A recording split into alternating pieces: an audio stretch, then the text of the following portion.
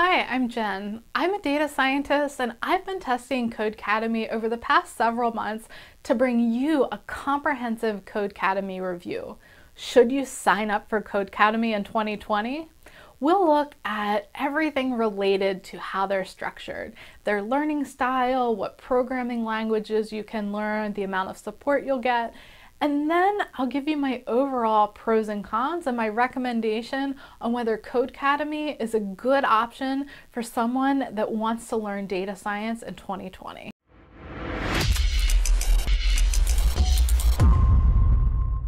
Before we jump into the details, I want to be really clear that this video is not at all sponsored by Codecademy. This is my own opinion based on spending my own money to sign up and use Codecademy to see how it works. I want to give you an unbiased opinion on whether it's a good option for you. Now let's get to the details. Codecademy is an online platform for learning programming languages. Their core focus is teaching you different languages no matter what type of job you're getting into. So whether you want to be a programmer or you want to be a data scientist or data analyst, their platform's there to help you learn the programming language end of things that you'll need to know for any of those jobs. In terms of curriculum, Codecademy offers dozens of different courses, as well as practice and project options for you to use. While you can take courses in any order, the main structure of Codecademy seems to be more around this skill path and career path. There are 4 different career paths and 10 different skill paths that you can choose from. Career paths are obviously longer because you're building the skills that you need for a career. These career paths are built on a collection of multiple different courses that are offered. Skills paths are a little quicker because you're focused on just learning a specific skill, so it makes sense it's going to be a little quicker. These seem like they're a combination of both courses and also segments of courses, and in some cases additional training that's not within a major course, so that you can really hone in on the skill and not spend a lot of time on unrelated items that might be present in other courses that they have to offer. Codecademy estimates how long it's going to take to complete each course or path, so you know up front going in roughly how much time you should allocate to just go through the specific things that they've outlined as things that you need to work on as part of the course or the path.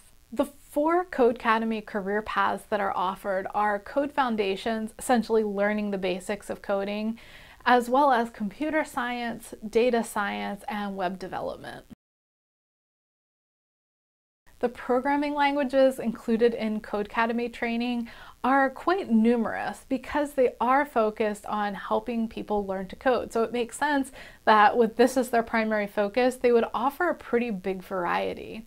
They offer everything from HTML and CSS to Python, R, even Go and Swift. You can see the complete list on the screen right now. There's multiple different options here to choose from, and you could pick and choose how much of each one you want to use, or you could just focus in one specific area. These languages are then used within different courses. There are 65 different Codecademy courses that you can choose from. If you've watched my data camp review, this number of courses is not going to sound like many compared to the 300 plus that data camp has to offer. However, if you look at the details, the Codecademy courses tend to be a lot more inclusive than what the data camp courses have to offer. For instance, if you want to learn Python, there's one course within Codecademy to do this, and it's Learn Python 3, or you could learn Python 2 as well. This Python 3 course is 25 hours long. Compare that to DataCamp, which offers multiple different courses that are 3 to 4 hours long to learn the same amount of Python information. So initially it seems like there's a lot less in terms of course option in Codecademy, but they're really just much more consolidated than what DataCamp offers. Codecademy also offers projects.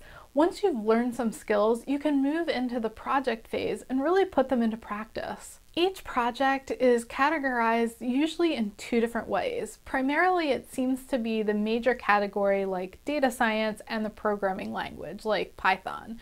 So you can easily sort out the different projects and focus on one that's in the programming language that you've been working on and the general area of focus that you've wanted. So whether that's data science or whether you're just learning basics, you can pick and choose projects that are more suitable to the skills that you've been trying to learn, and so you can more easily practice those skills that you've wanted to build. Codecademy projects are a blend of heavily guided and open-ended.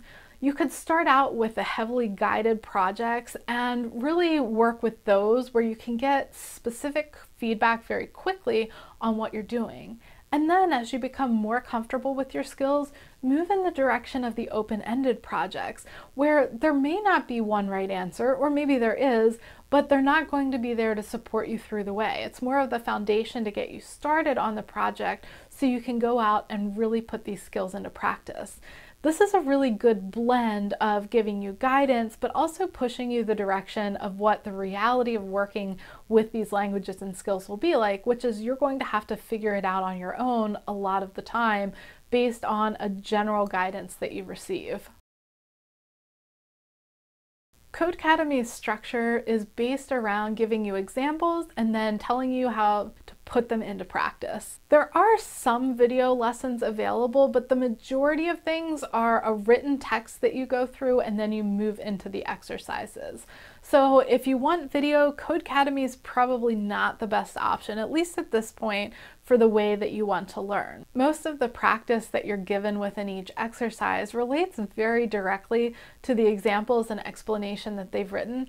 So I found it pretty easy to take and apply those skills, no matter how much I knew about them before I started. As with many other platforms, you get immediate feedback on your work. If you've gotten an error in your code, you have the opportunity to correct it and resubmit it. So it's not just telling you, uh-oh, you got it wrong, here's how you do it correctly. It really enforces, you got it wrong, take a chance, correct it, figure out what the right way to do things is, and then you can submit it. If you're struggling, you can also get hints along the way. I noticed early on there weren't a lot of hints, but as you get into more complex topics, there's a lot more help available to solve these. As you make progress through the different topics, you'll also have different comprehensive reviews of what you've just learned, which are great summaries to cap off each learning section and to tell you, here's what you've learned, here's the concepts, and offer a good reference point if you need to go back in the future to revisit an earlier concept that maybe you didn't fully grasp or don't realize that you didn't fully grasp until you get into building off of that concept more. Each lesson also links to a community forum where you can get feedback or get help if you're struggling with that particular lesson. Codecademy's style is great if you're a person that learns by doing. You get a tiny bit of theory, but mainly you jump in and just practice and figure it out. Let's talk about cost. How much does Codecademy cost? Codecademy has two pricing levels for individuals as well as a business level for those that are interested in having multiple employees trained. At the free level, you can take basic courses and do some limited practice.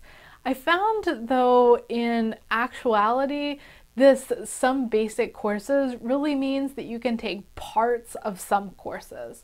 So if you're really in this to learn a significant amount about a language or a skill, you're going to have to sign up for the paid option. The other pricing level is their Pro plan, which is a $20 a month cost. On the Pro plan, you get everything Codecademy has to offer. You can take any courses, do any practice, even do mobile practice if you want. You can do all of the projects that they have to offer and get additional support along the way. In terms of support and community, both the free and the paid plan come with access to the community forum where you can get feedback and help from other users. The paid plan also comes with access to an exclusive forum where you can get additional support, and it seems to be a little bit more structured than the open community forum that anyone can access. We've gone through the structure and what Codecademy has to offer. Now let's look at the pros and cons.